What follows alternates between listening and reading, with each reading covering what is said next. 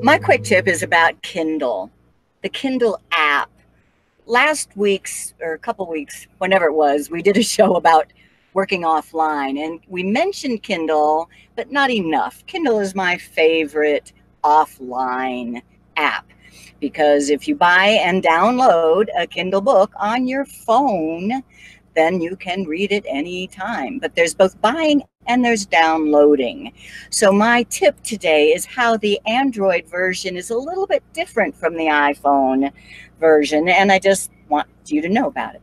You cannot buy new books with the iOS app. You can't see on the Android side, that's on the left, there's a store in the Kindle app.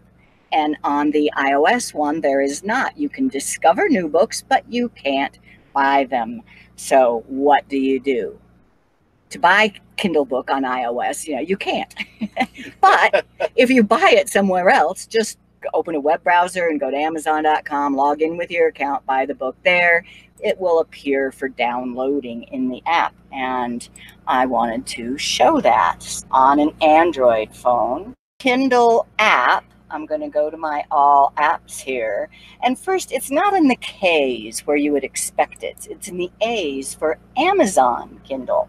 So I go here, and let's say I'm looking for a new book to read. Our good friend Nick Russell writes a bunch of books. I can search for Nick Russell, and it's these John Lee Quarles. Look at that, 4 books he's written.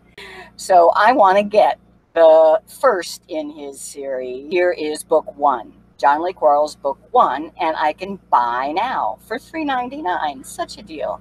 Buy now with one flick.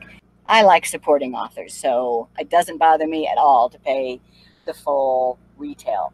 So I have bought it, but I haven't downloaded it to this device. If I tap read now, it would download to this device. Okay, but I'm not going to take the time to do that.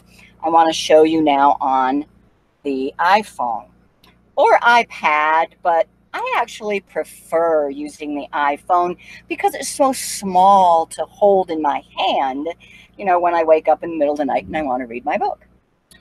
And where is I have it in my Amazon group here. There's Kindle. And what you will see is there is no store down here. But look at that. The book that I purchased on the other device is showing up now in here.